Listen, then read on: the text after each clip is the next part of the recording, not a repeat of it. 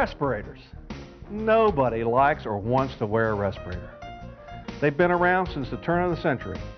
Probably the first respirator was a damp handkerchief tied around your face. And just like the respirators today, their purpose was to clean the air you breathe. There are many different styles, types, sizes, and shapes of respirators available today. But this video will focus on the most common use, protection from silica dust. We hope it helps you to understand how important your respirator is in protecting your health. Respirators, your last defense.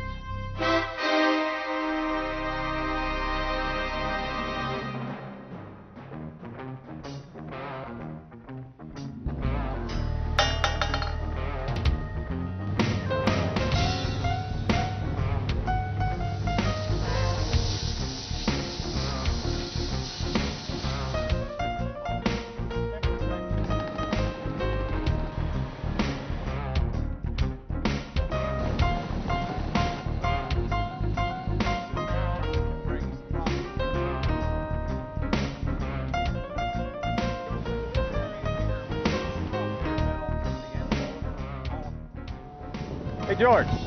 Hey, you got a minute? Hey, this is Joe. He's just getting started here. We had a few questions about respirators. Let's talk over here. Now, the primary means of controlling silica dust is in engineering controls. Now, this is like ventilation systems, dust collectors. Now, these pieces of equipment, they help keep the dust from getting into the air. But there's also other controls that we need to use, such as limiting the time that you're in a dusty area. Also, good work practice. That's very important in controlling silica dust. Now, MSHA, that's the Mine Safety Health Administration, they say that while required engineering controls are being installed, workers also should wear respirators. Now, under the Mine Act, MSHA, they are responsible for the health and safety of all America's miners. So they're the ones that regulate how we use respirators on the mining properties. Also, MSHA says respirators can be used for occasional entry into hazardous areas like confined spaces or in situations where engineering control measures have not been developed. We also use respirators in combination with our engineering and other control measures to provide even more protection than is required under MSHA regulations. It's currently not possible to measure instantaneously the amount of silica in the air that you breathe. We don't want anyone to even have a remote chance of getting silicosis. It's for that reason that we sometimes use respirators as a backup to our engineering and other control measures in some operations. Well, let me ask you a question. Could I use any respirator to paint my car? No, most of the time we only need protection against dust at this mine. Other hazardous materials like vapors from painting require special filters and canisters approved for that hazard. It's important to know that respirators that filter dust cannot supply oxygen or provide any protection where there's not enough air. They also can't provide protection for any contaminants other than those for which they've been approved. You should always know the limitations of your respirator. Now, here at this plant, your primary exposure will be to silica dust. Now, most of the dust generated in this plant is from crushing or grinding rock, loading trucks, screening, other material handling. Now, the ore that we handle contains silica. Now, the other types of mines, their ore may contain other hazardous materials. And that's why the company sampling program analyzes the ore to understand its potential hazards. You should always know what you're handling. That's right, Bill, but our primary concern at this mine is dust that's small enough to get inside your lungs. Dust that is normally considered small enough to enter the breathing system is called respirable dust. We have many processes in industrial sand plants that generate dust particles. These particles cannot be seen by the naked eye. However, if there are many of these small particles, it may be possible to see them in a beam of bright light.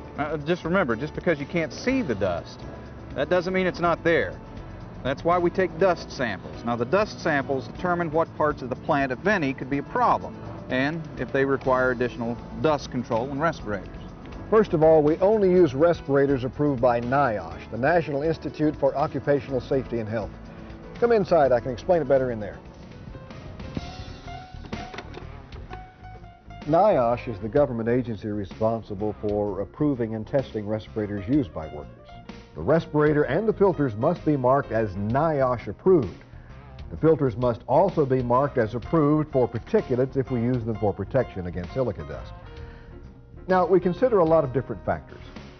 Not only must the respirator match the hazard, but it must also match the task to be done, and the worker too.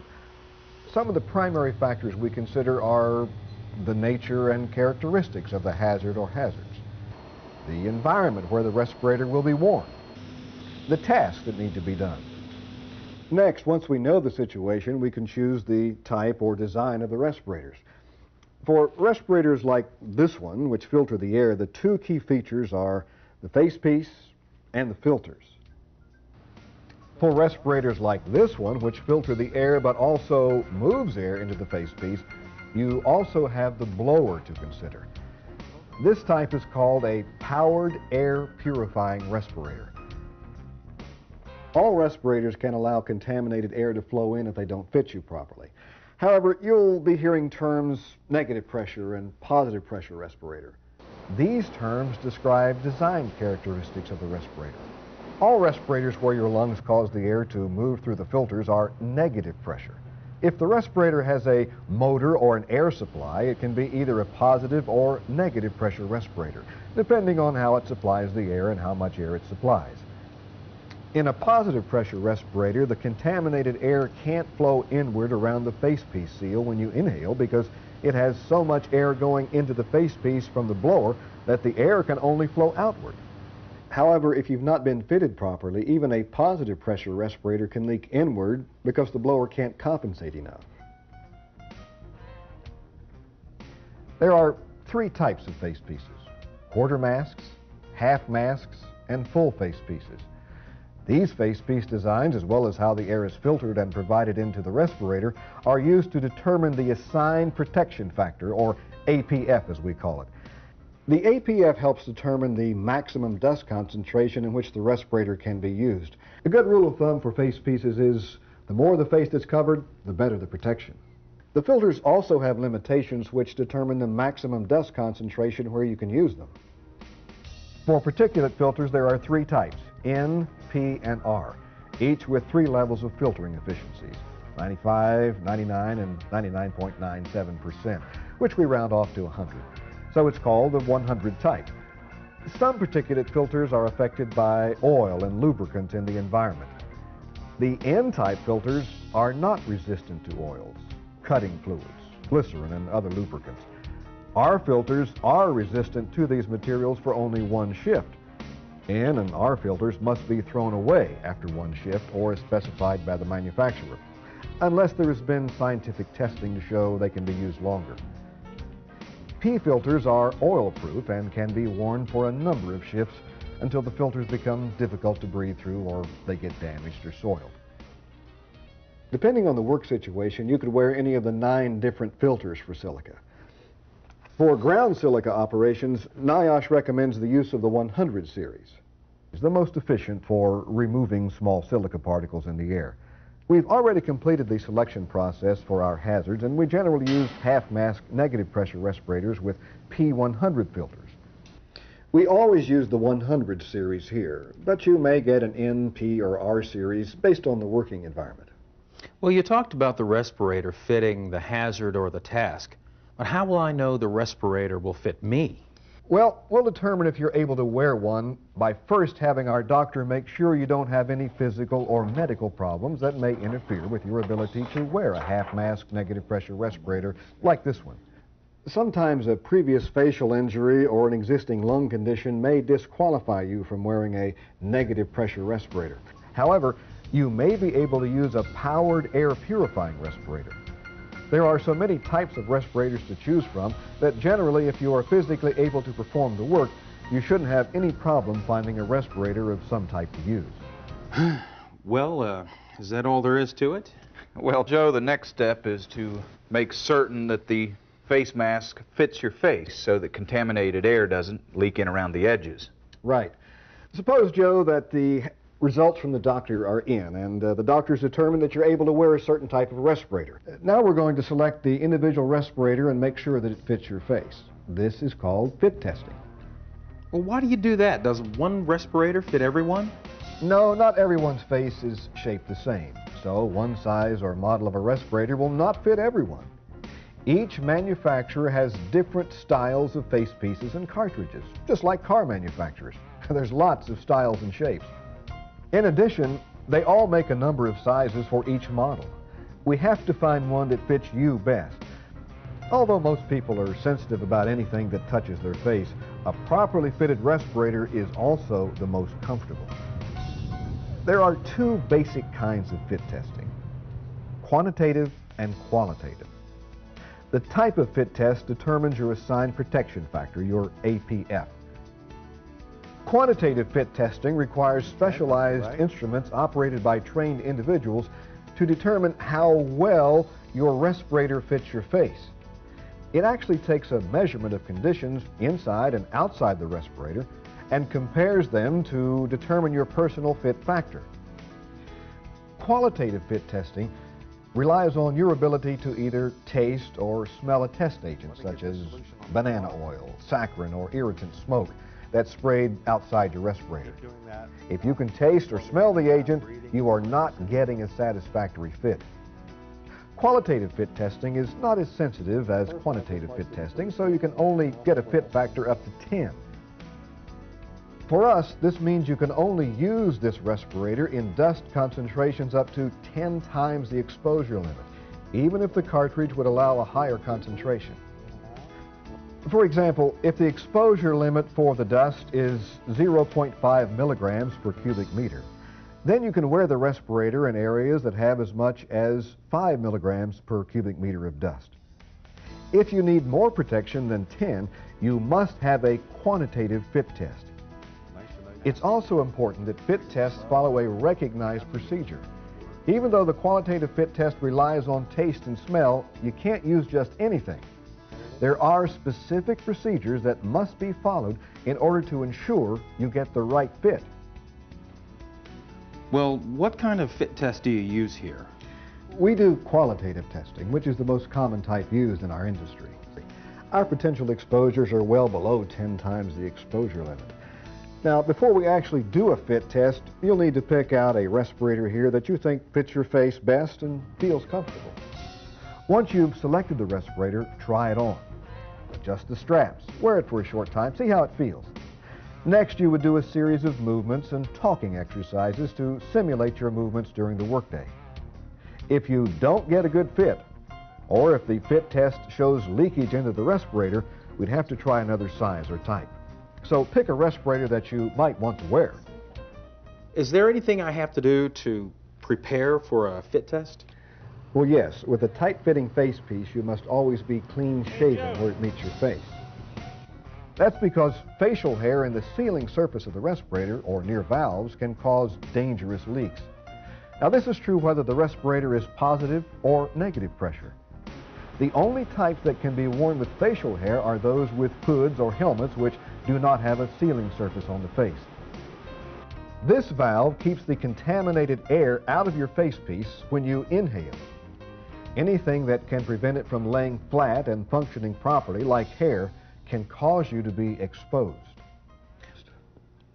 Well, what if I take the test and there is a leak? Then what? First, we would check the position and tightness of the elastic bands that secure the respirator to your face. These should be reasonably tight and in the correct position on your head.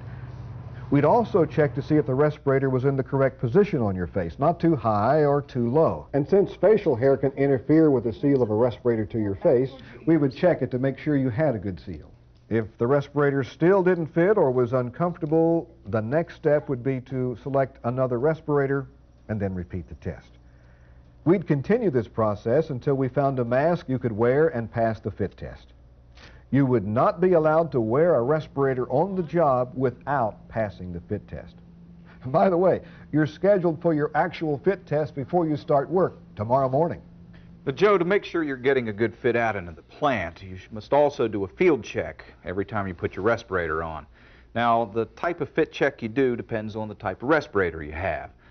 It's a quick but important check you must do every time you wear it. Now, for the type that we use here, you must do a negative and a positive pressure check. You simply inhale with your hand covering the filter. You should feel the mask start to collapse. You can see that right now. The collapse means that the mask is working properly and doesn't leak. The next step is to cover the exhalation valve and blow out slightly to see if you can generate a positive pressure inside the mask. If you detect leakage with either of these tests, adjust the straps or reposition the respirator on your face and repeat it. Well, who takes care of the respirators? Well, MSHA requires that the respirators be selected, used, and maintained according to the ANSI standard for respiratory protection, Z88.2, as specified by the standard. ANSI is the American National Standards Institute. This standard requires that we establish a maintenance program which ensures that you have a clean and well-maintained respirator. It allows you or somebody assigned by the company to do the respirator maintenance. Whoever does the maintenance must be properly trained and follow the company's program for cleaning and sanitizing, inspection for defects, repair, and storage. At this plant, everybody is trained to maintain their own respirator. After you're fit tested, you'll be trained on how to care for it. Well, in general, how do I take care of my respirator? Well, it's important that your respirator be cleaned and sanitized daily to prevent the buildup of germs and contaminants. Also, you need to check each part of the respirator, the facepiece, straps, valves, etc., each time before you use it. The flexible rubber parts, such as the facepiece, must remain pliable to conform to your face. If any parts are defective, worn, or missing, they must be replaced before you use the respirator. Now, make sure that replacements are from the same manufacturer. Don't ever substitute parts from another style or manufacturer of respirator. If you have any questions, come see me. How about when I'm not using it? That's a good question, Joe. You should store your respirator in a manner that keeps it from becoming damaged, deformed, or dirty. Also, keep it away from excessive heat. The supplied bags or even Ziploc bags come in handy for keeping it clean. It's a good idea to mark the storage bag so you can tell yours from someone else's. Also, check the manufacturer's instructions before marking on your respirator. Before you ever use your respirator, you'll attend training session. This is when you're first hired and every year after that. It'll teach you everything you need to know about your respirator. Now, they'll cover in greater detail subjects that we talked about today: the hazards, proper respirator selection, respiratory protection program, medical surveillance, the limitations of your respirator, fit testing, maintenance, cleaning, storage, proper use. They'll go over the company's respiratory protection evaluation program, and, well, we'll keep records of your fit testing and training, which we recommend be done annually. Some key points to remember. You must always check your respirator every time you use it. It's your health it's protecting. Wear it correctly. The respirator straps must not be worn over your hard hat.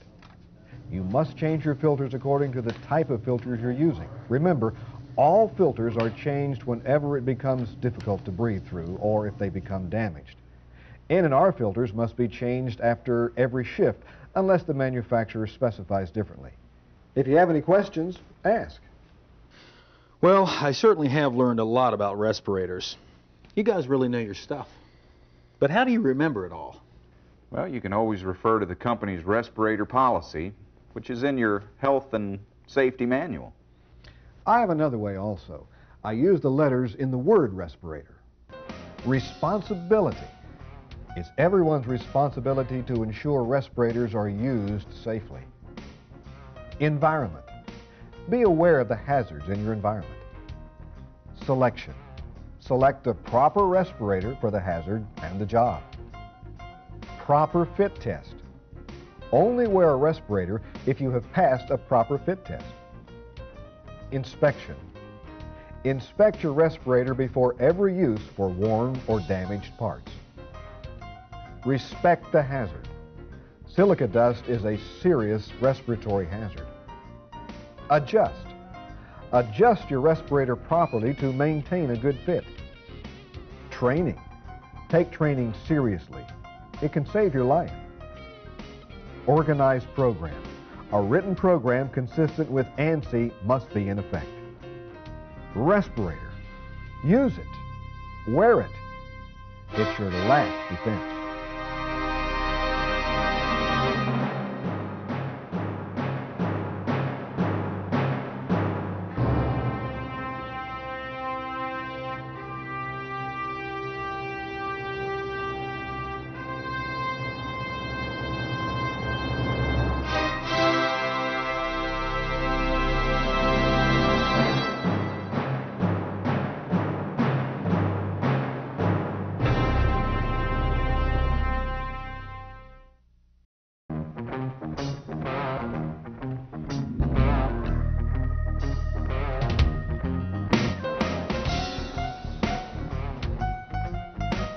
Respiradores. Nadie quiere o a nadie le gusta usar un respirador. Han existido desde el cambio de siglo.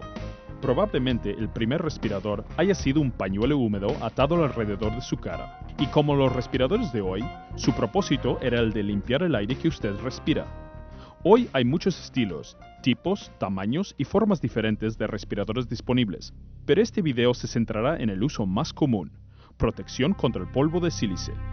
Esperamos que lo ayude a entender qué importante es su respirador en la protección de su salud. Respiradores, su última defensa.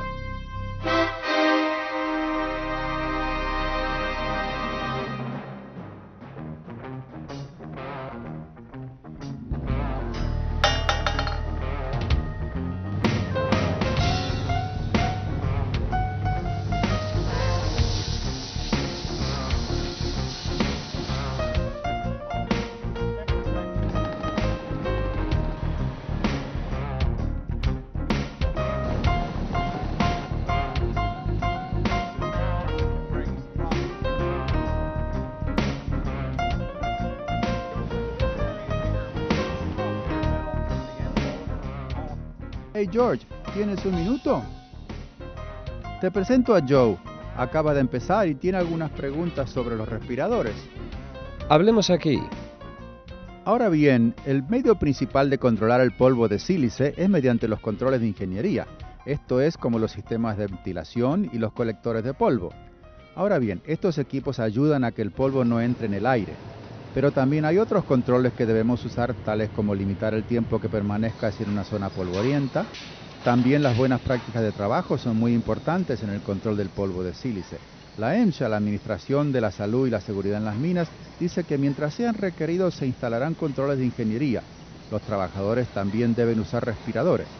Según la ley de minas, la EMSA es responsable de la salud y la seguridad de todos los mineros estadounidenses. Así que son los únicos que regulan cómo utilizamos los respiradores en las minas. La EMSA dice que los respiradores pueden ser utilizados para una entrada ocasional a zonas peligrosas, como espacios cerrados, o en situaciones en que las medidas de control de ingeniería no hayan sido desarrolladas. También usamos respiradores en combinación con medidas de ingeniería y otros controles para brindar más protección de la requerida. Actualmente no es posible medir instantáneamente la cantidad de sílice en el aire que respiras. No queremos que nadie tenga la remota posibilidad de contraer silicosis. Es por eso que a veces utilizamos respiradores como un apoyo a nuestras medidas de ingeniería y otros controles en algunas operaciones. Bueno, déjenme hacerles una pregunta. ¿Puedo usar algún respirador para pintar mi auto? No. La mayor parte del tiempo solo necesitamos protección contra el polvo. Otros materiales peligrosos, como los vapores de la pintura, requieren filtros y latas especiales aprobadas para dicho peligro. También es importante saber que los respiradores que filtran polvo no suministran oxígeno o protección alguna cuando no hay aire suficiente, ni pueden proteger contra otros contaminantes para los que no están aprobados. Siempre debes conocer las limitaciones de tu respirador. Aquí, en esta planta, tu exposición fundamental será al polvo de sílice. Bien, la mayor parte del polvo que se genera en esta planta proviene de la molienda o el esmerilado de la roca, los camiones de carga, desperdicios del cribado u otro manipuleo de materiales. Ahora, la mena que nosotros manipulamos contiene sílice. En otros tipos de minas, la mena puede contener otros materiales peligrosos, y es por eso que el programa de muestreo de la compañía analiza la mena para entender sus peligros potenciales. Siempre debes saber lo que estás manipulando. Es correcto, Bill, pero nuestra preocupación principal en esta mina es el polvo capaz de entrar en tus pulmones. El polvo que entra a tu sistema respiratorio se llama polvo respirable. Tenemos muchos procesos en las plantas de arena industriales que generan partículas de polvo. Estas partículas no pueden verse a simple vista, sin embargo, si hay muchas de ellas, puede ser posible verlas en un rayo de luz brillante. Recuerda que solo porque el polvo no pueda verse no quiere decir que no esté allí. Es por eso que tomamos muestras de polvo. Ahora bien, las muestras de polvo determinan qué partes de la planta, si es que hay alguna, puede ser un problema y si se requiere controles adicionales de polvo y respiradores. En primer lugar, solo utilizamos respiradores aprobados por el NIOSH, el Instituto Nacional de Salud y Seguridad Ocupacional. Entra, allí te podré explicar mejor.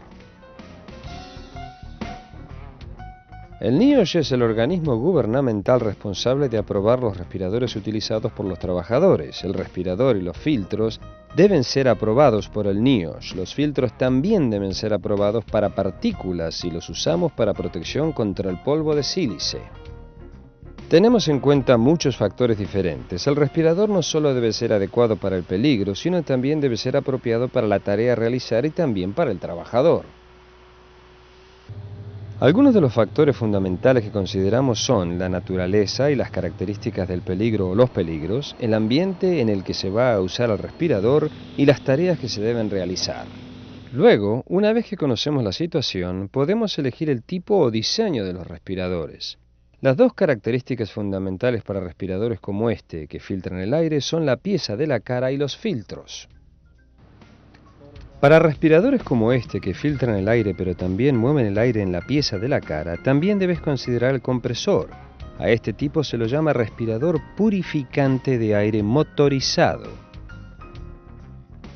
Todos los respiradores pueden dejar que fluya aire contaminado si no se colocan correctamente. Sin embargo, escucharás términos como respirador de presión positiva y negativa. Estos términos describen las características de diseño. Todos los respiradores en donde los pulmones hacen que el aire se mueva a través de los filtros son de presión negativa. Si el respirador tiene un motor o un suministro de aire, puede ser de presión positiva o negativa dependiendo de cómo el aire entra y se suministra. En un respirador de presión positiva, el aire contaminado no fluye hacia adentro, alrededor de la cara, cuando se inhala, porque tiene tanto aire entrando a la pieza de la cara desde el compresor que solo fluye hacia afuera. Sin embargo, si no te lo has colocado correctamente, hasta un respirador de presión positiva puede filtrar hacia adentro porque el compresor no compensa lo suficiente. Hay tres tipos de piezas de cara: máscaras de un cuarto de cara, medias máscaras y piezas de cara completa. Los diseños de estas piezas, así como la forma en que el aire es filtrado y suministrado, se usan para determinar el factor de protección asignado o APF. APF ayuda a determinar la concentración máxima de polvo en la cual puede usarse el respirador. Una buena regla general para las piezas de cara es: mientras más cubierta esté la cara, mejor será la protección. Los filtros utilizados también tienen limitaciones que determinan la concentración de polvo máxima en donde pueden ser utilizados. Hay tres tipos de filtros de partículas: N, P y R, cada uno con tres niveles de eficiencia de filtrado: 95, 99 y 99.97%, que nosotros redondeamos a 100, de forma que se lo llama el tipo 100. Algunos filtros de partículas son afectados por el aceite y los lubricantes en el ambiente. Los filtros de tipo N no son resistentes a los aceites, fluidos de corte, glicerina y otros lubricantes. Los filtros R son resistentes a dichos materiales solo durante un turno. Los filtros N y R pueden tirarse después de un turno o según la especificación del fabricante, a excepción de que haya habido una prueba científica de que pueden usarse por más tiempo. Los filtros P son a prueba de aceite y pueden utilizarse durante una cantidad de turnos hasta que respirar resulte difícil o estén dañados o sucios. Dependiendo de la situación de trabajo, usted puede usar cualquiera de los 9 filtros diferentes para sílice. Para operaciones en tierra con sílice, el NIOSH recomienda el uso de la serie 100 porque es el más efectivo. Ya hemos finalizado el proceso de selección para nuestros peligros y generalmente utilizamos respiradores de presión negativa de media máscara con filtros P100. Siempre usamos la serie 100 aquí, pero podrías recibir una serie N, P o R según tu ambiente de trabajo. Bueno, has hablado del respirador que se adecua al peligro o la tarea, pero ¿cómo si el respirador es adecuado para mí? Bueno, vamos a determinar si puedes usar uno, asegurándonos de que no tienes problemas físicos o médicos que puedan interferir con tu capacidad de utilizar un respirador de presión negativa como este. A veces una herida facial o una condición pulmonar pueden descalificarte para usar un respirador de presión negativa. Sin embargo, podrías utilizar un respirador purificante de aire motorizado. Hay tantos tipos de respiradores para elegir que no deberías tener ningún problema en encontrar un respirador adecuado. Bueno, ¿eso es todo? Bueno, Joe, el próximo paso es asegurarse de que la máscara se adecue a tu cara, de forma que el aire contaminado no se filtre alrededor de los bordes. Correcto. Supongamos ahora, Joe, que recibimos los resultados del médico y él ha determinado que eres capaz de utilizarlo. Ahora vamos a elegir el respirador y asegurarnos de que sea adecuado para tu cara. Esto se llama prueba de ajuste. Bien, ¿por qué haces eso? ¿Los respiradores no le quedan bien a cualquiera? No, la cara de todos no tiene la misma forma, así que el respirador no se ajusta a cualquiera. Cada fabricante tiene estilos diferentes de piezas de cara y cartuchos como los fabricantes de autos. Hay muchos estilos y formas. Además, todos hacen una cantidad de tamaños para cada modelo. Tenemos que encontrar el que te quede mejor. A pesar de que la mayoría de la gente es sensible a cualquier cosa que toque su cara, un respirador ajustado adecuadamente también es más cómodo. Hay dos tipos de pruebas de ajuste básicas, cuantitativas y cualitativas. El tipo de prueba de ajuste determina tu factor de protección asignado o tu APF. La prueba de ajuste cuantitativa requiere instrumentos especializados operados por individuos capacitados para determinar cuán bien tu respirador se ajusta a tu cara. En realidad, toma una medida de la condición de adentro y afuera del respirador y las compara para determinar tu factor de ajuste personal. La prueba de ajuste cualitativa yace en la habilidad de saborear u oler un agente de prueba como aceite de banana, sacarina o humo irritante que es rociado fuera de tu respirador. Si puedes saborear u oler el agente, no se ajusta satisfactoriamente. La prueba de ajuste cualitativa no es tan sensible como la cuantitativa, así que solo puede lograr un factor de ajuste de hasta 10. Para nosotros, esto significa que solo puedes usar este respirador en concentraciones de polvo de hasta 10 veces el límite de exposición, aunque el cartucho permite una concentración mayor. Por ejemplo, si el límite de la exposición para el polvo es de 0,5 miligramos por metro cúbico, entonces puedes usar el respirador en zonas que tienen tanto como 5 miligramos por metro cúbico de polvo. Si necesitas más protección que 10, debes realizar una prueba de ajuste cuantitativa. También es importante que las pruebas de ajuste sigan un procedimiento reconocido. A pesar de que la prueba de ajuste cualitativa yace en el sabor y el olor, no puedes utilizar cualquier cosa. Hay procedimientos específicos que deben seguirse con el fin de asegurar que obtendrás el respirador adecuado. Bueno, ¿qué tipo de pruebas de ajuste usan aquí? Hacemos tipos de pruebas cualitativas, que es el más común en nuestra industria. Nuestras exposiciones potenciales están bien por debajo de 10 veces el límite de exposición. Ahora bien, antes de que hagamos la prueba de ajuste, tendrás que elegir un respirador que pienses que sea el mejor para tu cara. Una vez que hayas seleccionado el respirador, pruébalo, ajústalo, úsalo por un tiempo y fíjate cómo se siente. Luego harás una serie de ejercicios para simular tus movimientos durante un día de trabajo. Si no se ajusta bien o si la prueba de ajuste demuestra filtración en el respirador, tendríamos que probar otro, así que elige un respirador que querrías usar. ¿Hay algo que deba hacer para prepararme para una prueba de ajuste? Sí, con una pieza de cara ajustada siempre debes estar afeitado en la zona que la máscara toca tu cara. Esto es porque el vello facial en la superficie de sellado del respirador o cerca de las válvulas puede causar filtraciones peligrosas. Esto es así, sea el respirador de presión positiva o negativa. Los únicos tipos que pueden utilizarse con vello facial son aquellos con capuchas o cascos que no tienen una superficie de sellado sobre la cara. Esta válvula mantiene el aire contaminado fuera de tu pieza de cara cuando inhalas. Cualquier cosa que haga que no quede plana y funcionando correctamente como el vello puede exponerte. Pero, ¿qué sucede si hago una prueba y hay una filtración? ¿Después qué? Primero verificaremos la tirantez de las bandas elásticas que aseguran el respirador a tu cara. Las mismas deben estar tirantes y en la posición correcta. También verificaremos si el respirador está demasiado alto o demasiado bajo. Y debido a que el vello facial puede interferir con el sellado, lo verificaremos para asegurarnos que tiene un buen sellado. Si el respirador aún no se ajusta correctamente o si es incómodo, tendremos que seleccionar otro respirador y repetir la prueba. Continuaríamos este proceso hasta que encontremos una máscara que puedas usar correctamente. No se te permitirá usar un respirador sin haber pasado la prueba de ajuste.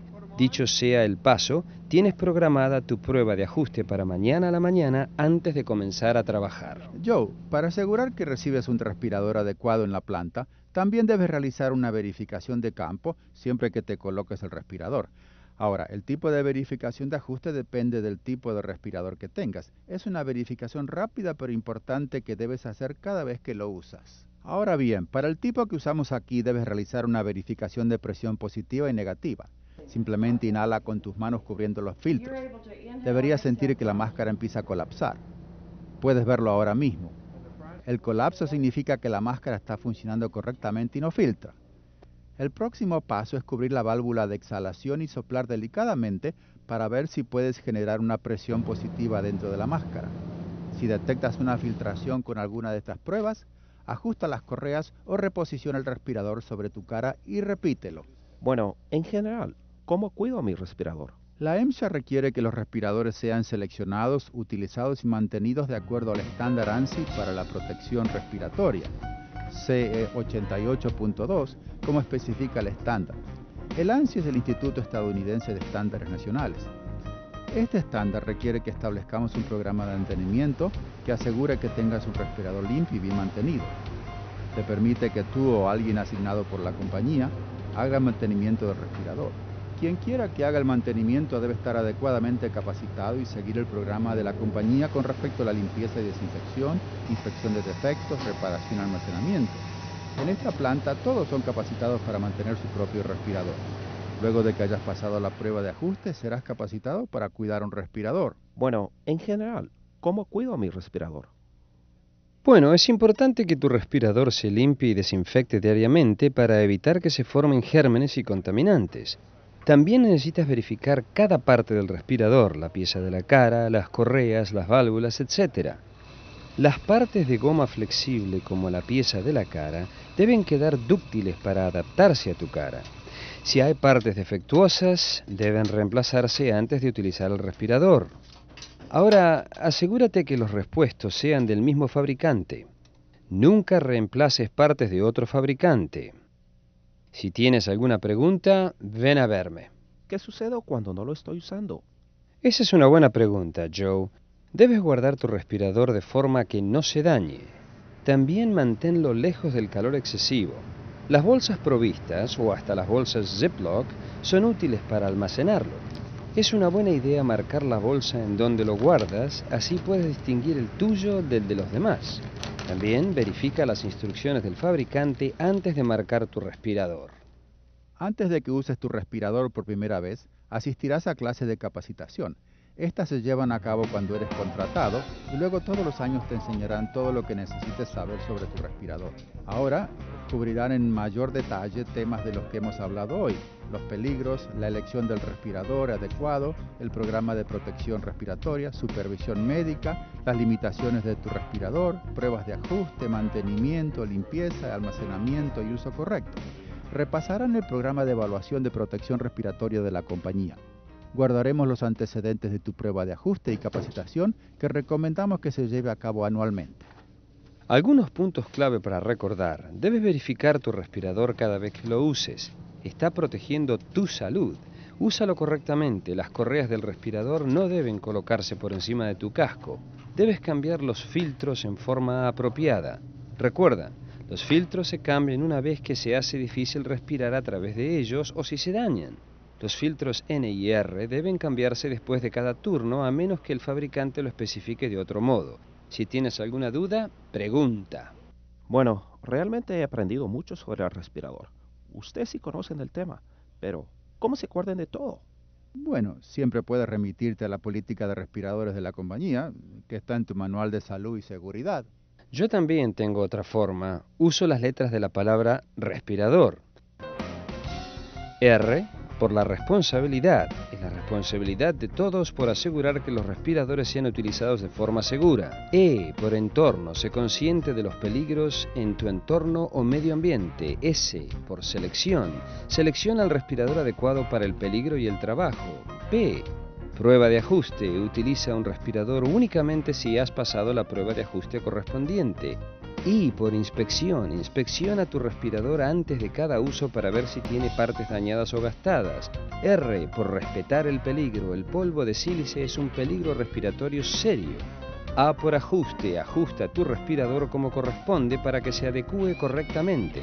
D por desarrollo y capacitación, toma en serio la capacitación, puede salvar tu vida.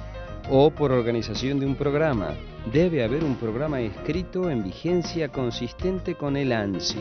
R por respirador, úsalo, póntelo, es tu última defensa.